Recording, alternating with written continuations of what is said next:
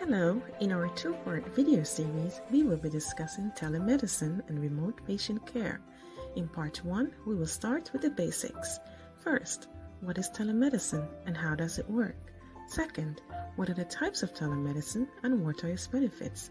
Finally, how is telemedicine used today and what are its disadvantages? Stay tuned. What is telemedicine? Telemedicine can be defined as the use of technology, computers, video, phone, and messaging by medical professionals to diagnose and treat patients in a remote location. Modern technology has enabled doctors to consult patients by using HIPAA-compliant video conferencing tools. Depending on what your doctor offers, you can get medical services in different ways. Two of the most common are 1. A patient portal with the security of a username and password. A patient portal lets you send or get emails from your doctor or nurse to ask for prescription refills and set up appointments.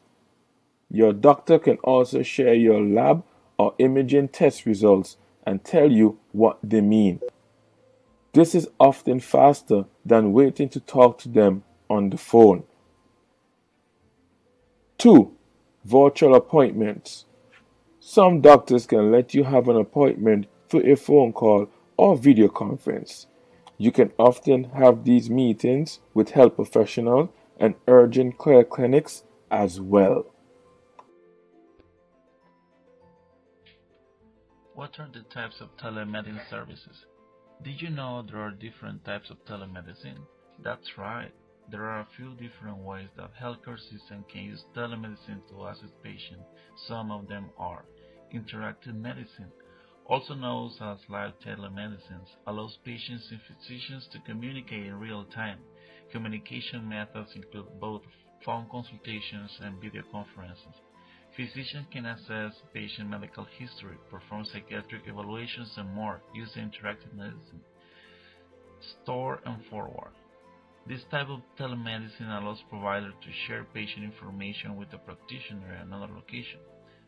For example, a primary care physician can now share patient records and medical data with a specialist without being in the same room. Systems can transmit information across vast distances and different systems so one physician can know what another has already done. This leads to less duplicate testing and fewer instances of pure medication management. Remote patient monitoring permits providers to monitor their patients in their own homes. Using patient portals, a physician can gather and share information with the patient. Besides, medical devices can send vital signs and more to providers so they can adjust the care as needed. Benefits of telemedicine. Advanced healthcare system facilities are using technologies that come integrated with telemedicine. Software like electronic medical records, AI diagnosis, and medical streaming devices to assist provider diagnosis and treatment. Providers can also benefit from increased revenue. By utilizing medicine, physicians can see more patients without the need to hire more staff or increase office space. Also, patients can enjoy less time away from work, no travel expenses or time, privacy, and no exposure to other potentially contagious patients. Thanks to telemedicine, patients who once could not see a physician due to access to care issues can now do so almost seamlessly. Here are a few examples of how it is used today. With high-tech medical devices, physicians can now monitor their patients' health over long distances. Touchscreen technology allows providers to access heart rate, blood pressure, glucose levels, and more through the transmission of data from one device to another. Providers and other healthcare professionals can use telemedicine technology to monitor when and if their patients took their medicine. As a result, this leads to fewer hospital readmissions and enhances medication compliance. The emergency room is one of the most expensive, overcrowded, and stressful environments in healthcare. With telemedicine, overcrowded emergency rooms can be reduced by having patients see a remote physician using video chat first. The remote physician can determine if that individual should seek care in an emergency department, which increases ED efficiency. When a disaster occurs, the local healthcare resources are immediately pulled in to provide both emergent and non-emergent care. This usually results in a shortage as the demand for services is much higher than what can be supplied. With telemedicine, physicians in other locations can provide assistance by conducting video visits. Although telemedicine has many benefits, there are some downsides to it as well. Providers, payers, and policymakers alike know that there are some gray areas that are difficult to keep up with. While the field will grow exponentially over the next decade, it will bring with it both practical and technological challenges. Because technology is growing at such a fast pace, it's been difficult for policymakers to keep up with the industry. There is great uncertainty regarding matters like reimbursement policies, privacy protection, and healthcare laws. Several physicians and patients are finding it difficult to adapt to telemedicine, especially older adults. Physicians are very concerned about patient mismanagement. There is also the potential for error as technology cannot always capture what the human touch can. Telemedicine solutions require a lot of time and money. Implementing a new system requires training, and sometimes staff members find it difficult to welcome this change. Practice managers, nurses, physicians, and more have to learn how to utilize the system so that they can see the benefits. This concludes part 1 of this video series. In part 2, we will look at how COVID-19 has increased the demand for these services and how they have been implemented in Nicaragua, which is a developing country. Keep watching. COVID-19 telemedicine is a scalable solution for virus control management. Some companies even offer a cloud-based patient monitoring platform with clinical assessment protocols for COVID-19, allowing nurses and doctors to screen and monitor patients while keeping them at home. These applications hereby help healthcare officials and authorities to increase capability or capacity by reducing the spread and by optimizing their spare resources. The patient accesses the screening and monitoring program through an app through which he can also chat with a nurse. The web portal is the nurse's only access to the patients. The protocols are fully automated. If a patient has COVID-19 symptoms during screening process, he auto-enrolls into the monitoring programs as the nurse only interferes on red alerts like when symptom peak is registered.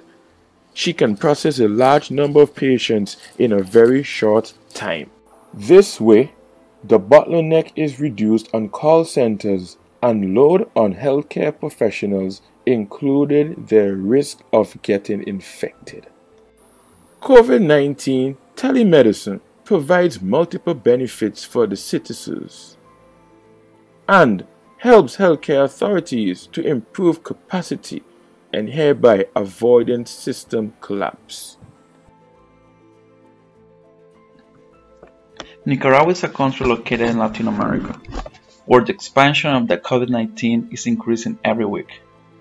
On mid-June 2020, there was almost 6,000 cases of COVID-19 and almost 1,700 deaths, of which 72 were of healthcare provider staff. The emergency care services at hospital had already reached its full capacity. Despite being in delicate physical conditions, patients are asked to seek care at a different hospital because there wasn't any room available. After waiting several hours for the result of the test, the doctor confirmed the diagnosis, and patients are sent home to self-isolate and take palliative care medication. Nicaragua's epidemiological top priorities are maternal health-related issues and acute respiratory illness like pneumonia. The most relevant issues in the healthcare systems are geographical access. The central and east region are vast, rural, and impoverished areas that lack basic services, including roads and high transportation costs. It takes days to reach the nearest hospital, all of them located in the west region. Health information systems. There is a long lag time for the transmission of information for returning diagnostic results to patients and healthcare providers. The whole process to get the positive result to a patient can take up to 3 months, especially in rural areas. So, how the telemedicine could help to overcome these challenges? Telemedicine can be a cost-effective way to bridge the healthcare gap between rural and urban Nicaragua. In 2003, the private Integral Health Hospital was the scene of the first demonstration of telemedicine in the country. Using telemedicine, 4 patients were treated in consultations with specialists in France who shared their opinions with local doctors on how to treat the patients. The exercise was carried out using satellite telephone system and audiovisual equipment. This event demonstrated the feasibility of remote medical treatment, and other doctors expressed interest in adopting it. Over the following years, telemedicine proved to be particularly useful in areas that were isolated or in emergency situations. Therefore, in 2012, the government of Nicaragua partnered with Russia for telemedicine development and knowledge sharing. Russian doctors consulted and exchanged information with local doctors to diagnose and issue medical treatments. By February 2017, 81 medical centers in the country were using telemedicine to provide teleconsultation, telecare, and teleeducation for medical personnel. Later that year, in October, the Ministry of Health held the first International Congress of Telemedicine. During the Congress, invited specialists from different countries such as Argentina, Guatemala, and Chile shared their experiences with Nicaragua. At that time, there were 290 health units interconnected nationwide, with 90 video conference rooms where doctors and nurses could have virtual consultations with different specialists across the region. Thus far, telemedicine has managed to remotely serve thousands of patients in rural areas of Nicaragua, and since the emergence of COVID-19, this number has more than doubled. In fact, in response to this pandemic, one of the national healthcare protocols was to organize a group of experts to plan and implement critical patient management using telemedicine technologies. Another telemedicine solution that emerged in 2020 was the creation of Goodluck, a mobile application which connects people with health professionals who make online consultations 24 hours a day. To date, this application, which is available in the App Store and Play Store, has served more than 7,000 patients. Additionally, in recent days, it has increased its operation by 300% throughout the country. To put things into perspective, let's consider this scenario. Maria has been experiencing some pain and fears that there may be complications with her pregnancy. She lives in Bilwi, which is about 8 hours and a half drive from the capital, Managua. Previously, she would have needed to travel to the capital to get an ultrasound. Thanks to the introduction of telemedicine at her local clinic, she does not need to make this long journey for diagnosis. Instead, Maria visits the clinic where medical personnel perform the ultrasound. The image is sent electronically to a specialist in Managua. The medical personnel take her to the teleconference room and the specialist joins the call. He analyzes the ultrasound results, records and discusses the diagnosis, and sends back a report indicating the problem and measures that should be taken to resolve it. Finally, the center issues the necessary care and medication, and Maria is able to return home with peace of mind. As you may have already imagined, on its own, telemedicine cannot replace all physical doctor's care. Some illnesses cannot be completely treated remotely, and physical facilities and trained medical personnel are required. However, it is evident that telemedicine is indeed a viable solution for providing healthcare to the underserved, especially in rural areas with very few hospitals and little or no physical access to specialists. We've now concluded part 2 of our video series. We certainly hope you've learned a lot and we wish you all the best in your endeavors. Thank you.